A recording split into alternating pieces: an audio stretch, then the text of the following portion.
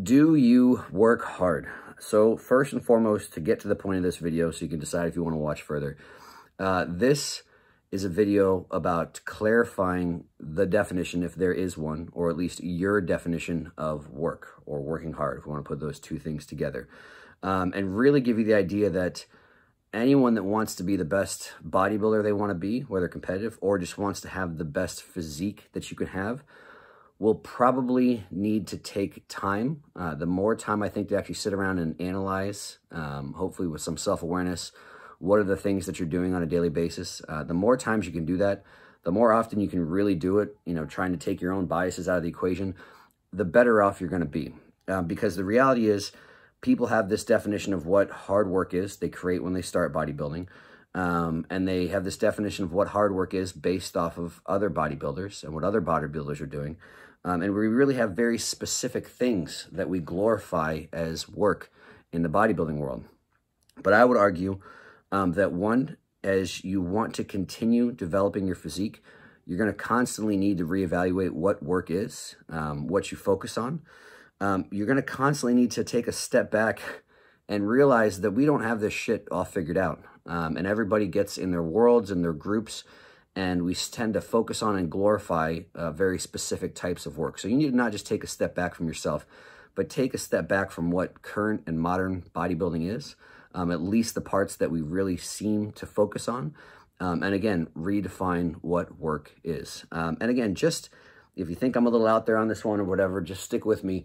I say the kind of evidence for it is if someone had a lot of free time on their hands, I think it would be very interesting if someone compiled, and again, keep in mind, this is where we have it on video, excluding where we have it on in writing, excluding where people have said it not on video, but put in video where a bodybuilder has claimed to have worked harder than any other bodybuilder this season, coming into the show, saying that no one could have possibly worked harder than they worked. And so again, it's fine if somebody, it's not it doesn't matter what my opinion of fine is anyway, but I understand where someone's coming from if they said they worked as hard as they could, and realize that one, that's still up to their own perception. With their perception of what they did and what they really did are two completely different things. But for someone to say they actually outworked every other competitor is just amazing to me. That speaks a lot for the ego of some people, and it speaks a lot for the delusion of some people, where one, you don't know what people did. You don't know how painful something was for somebody. You don't know how painful a set was for somebody. You don't know how much someone was starving or dealing with discomfort, or who knows what, or delaying gratification for something.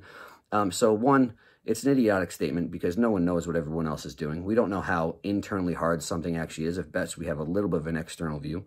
But then two, there are so many variables that should define work, especially in the bodybuilding world, that there's not a person on the planet, even if you weren't one of the people involved in that statement, that could really quantify or qualify who actually worked hardest coming into the show, who was the hardest working bodybuilder of all time.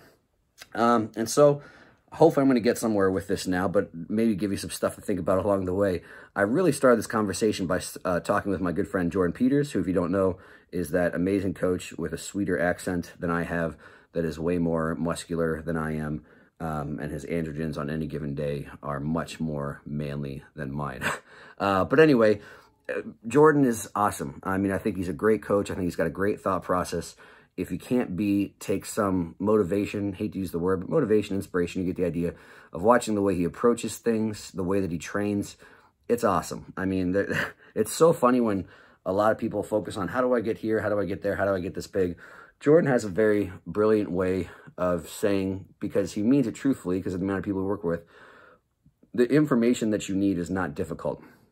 The application of very simple information over and over and over and over and over, tediously, forever, is the hard part. So again, clarify, information part's easy, application part is tough. And that really is bodybuilding to a certain extent. And Jordan is definitely, rightfully so, known as a hard-working bodybuilder because, again, with all the variables you can see, and he puts a lot out there more than some people, he's working hard. But we were having a conversation about he's kind of working his way through some injuries and his split and this and that. And because of the rarity of how hard Jordan works if we're just talking work in the gym, I think bodybuilders focus on that as the only type or the most important type of work. I can't say that it's the most important. Maybe it is. It's definitely one of the most important.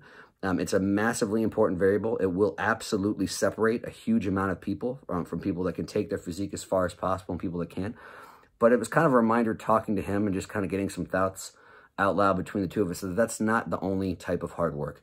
And the reason is I would say that is one of the biggest dividers. So let's make up a number and say 95% of people won't ever go to places in the gym that they need to go to take their physique as far as possible. And for a lot of people, it can be the icing on the cake. It can be to bust through plateaus. It could be mean the difference of still actually consistently making progress, you know, after their first 10 years of training, where a lot of people stop. So again, it can have a very big cumulative effect. It can, one, bump you right to that next level or keep you making progress when most people stall. So because it is such a massive variable and a massive piece of that work equation, sometimes we forget it's not the only thing, because we basically just put in camp. So here's that 5% willing to do the things that those people aren't willing to do, and there's everybody else that's not even going to go that place ever. And so we say, well, if you're in that 5%, you're working as hard as you can work. And the reality is, when you have mental problems like Jordan has, and like I have, and like a lot of people have, it's not that 5% can be a lot of people when you consider how many people train. A lot of people actually like hurting themselves in the gym, like the good hurt, hopefully, but we'll carry over, obviously, to bad hurt sometimes. But a lot of people like training really, really hard. A lot of people like having beautiful sets at, you know, PR weight, where the last rep looks exactly like the first rep, where it's just inching along. It feels like it takes 10 seconds. The whole way through, you're basically having your life flash before your eyes. You're questioning pretty much all your life decisions up to this point of why do you enjoy doing this so much. Parts of you want to bail out the entire rep, and at the same time, you're perceiving the largest amount of, you know, localized pain, because it's basically, we're talking about leg day. I can't have any of this stuff I'm talking about another day. But localized pain, global pain, you feel like you're going to pass out, maybe throw up, maybe shit your pants, maybe you've done small amounts of all three. And then you take it a rep past that rep. So there's people that enjoy that. But the problem with that too is you start to glorify and enjoy that. And while not, I think, required in the purest definition of work, I don't think anywhere in the definition does it say anything about enjoyment or not enjoying it. It basically just says things you need to do to get a job or a task done. And it doesn't really talk about any emotion in it. And so what ends up happening is people like doing that really, you know, gonna die on a set, far as you can take it, you know, take, you know, maybe an hour to mentally and physically recover, you know, kind of clean your pants and get new underwear on. And then, you know, can take a week till you're ready to actually do that again. People like that. But that's not the end of work, and especially in bodybuilding. And what people might not like might be tedious. It might be boring. There's going to be nothing glorious about it. You sure as hell can't post it on Instagram and expect to get a lot of likes. You know, if you're ridiculously strong, you can post PR sets with PR form. And again, I'm going to like it as much as the next guy because that's fucking awesome. But are you going to go home and show me when you're eating the exact same foods every single meal? Or you're doing things that you don't want to do? So really where this stem with Jordan is basically for him, he can work hard. And he can work hard in that 5% that will separate him from most people. But he honestly doesn't enjoy doing shit that's not that type of hard work. Which, again, those things he doesn't enjoy are the actual hard work he needs to do to progress his physique. And so specific to him, we were talking about doing a split that's just boring as hell. Maybe doing some exercises he doesn't like as much as other exercises, training things a way that he doesn't like to train them, manipulating things a way he doesn't like manipulating them.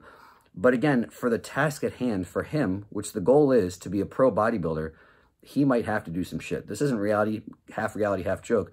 But the joke is if JP could recover from it, he'd probably deadlift every session. Some variation, maybe conventional because that's fun, maybe RDL because that's better for hypertrophy, maybe something else that's just stupid. He can hold a lot of weights, just enough that he can hold at the top before his arms rip off.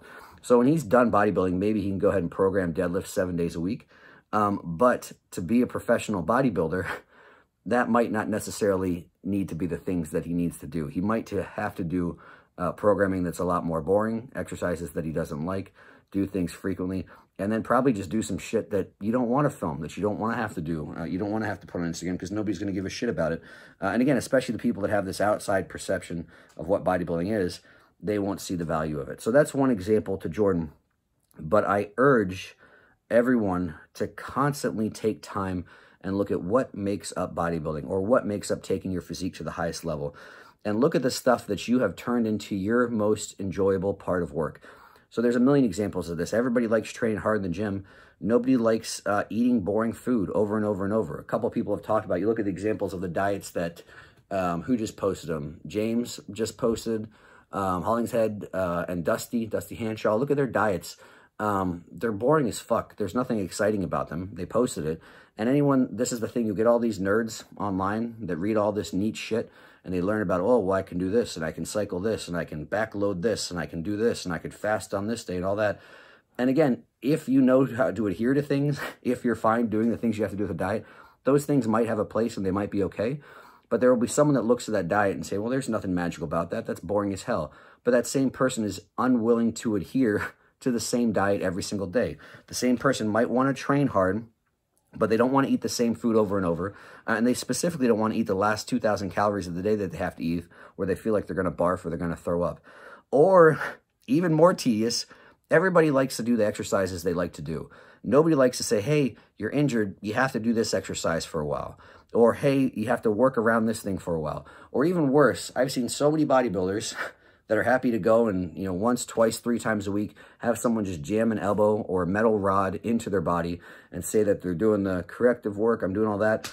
I've said this before, with rare exception, 95% of that, again, made up statistic, but a large percentage of that stuff is completely useless.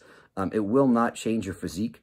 If anything, some of it will put a temporary Band-Aid feel, maybe a decrease in the perception of pain. But if you actually look at what causes injuries, fixing it takes some work. So again, it might require changing your form. It might require changing your favorite exercise. It might require really tedious, boring shit that you have to do 3, 4, 5 times a week that might involve your body weight. It might involve going into positions that feel horrible and uncomfortable. And you feel like the perceived level of effort looks like you're deadlifting 800 pounds, but you're holding up your arm in a goofy position. And I've seen so many hard workers that have been assigned, sometimes by me, things that I say, hey, do this before your workout, do this after your workout, do this 4 times a day. Okay. And adherence is not always fantastic. Where again, they'd much rather just pick up 800 pounds in the gym and then have someone jam a bar into their back and take no ownership of the entire world that exists in between that, which is, again, is you having some awareness of your body, having some control over your body, taking your body through ranges that it possesses, making sure that you keep those ranges, expand ranges that you should have, that you lost, etc. And that's just a couple of the examples. So there's things that go into recovery, that go into food, diets that aren't fun, diets that aren't sexy, diets you don't want to adhere to, everything else with recovery, sleep. Everybody loves to talk about how their team no sleep. They'll have their story about how they only got 4 hours of sleep the night before. They still got in both their cardio sessions and still had 2 weight sessions. I'm like, well, congratulations, you're a fucking dum-dum. And again, in reality, for very short periods of time, you might have to get shit done. So again, if you're the last 4 weeks of a contest, realistically, you might not be able to fix your sleep at that point in time. But any, 12-year-old that just picks up a magazine realize that bodybuilding is about stimulus in the gym and everything else is recovery. And if you are the 4-hour sleep person, then basically you just don't give 2 shits about recovery. Again, you can't out awesome half the amount of sleep that you should get. And then some people will say, oh, well, I just can't sleep. I'm like, okay, cool. Well, what have you tried? Oh, I tried this, I tried that. And that's the end of your hard work.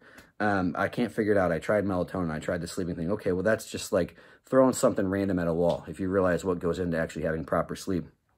What amount of money and time have you invested in seeking out a professional that fixes sleep, that maybe gives you a long questionnaire, figures out what sleep cycle is messed up, or your ability to get into the sleep cycle, or your ability to calm down to even be ready to fall asleep. So again, if you break down the things from, what I'll call it prehab, working and controlling your own body, working around injuries, keeping yourself injury prevention, maybe having a structured strategic workout, putting time and effort into your diet, doing tedious, boring shit every single day for months and months on end, taking ownership of your sleep, doing boring shit. Like, who doesn't want to watch TV? If you didn't watch TV before you went to sleep, you'd probably fall asleep better. Don't look at your screen. Put time and effort and money into that boring shit. So again, take time, take effort. I think it should be done on a daily, monthly, weekly basis, whatever. The more important your physique is, the more you should do it, to take time to redefine what hard work is to you, and make sure you're really addressing the work that you need to do to take your physique to the next level, not just the work that you enjoy to do.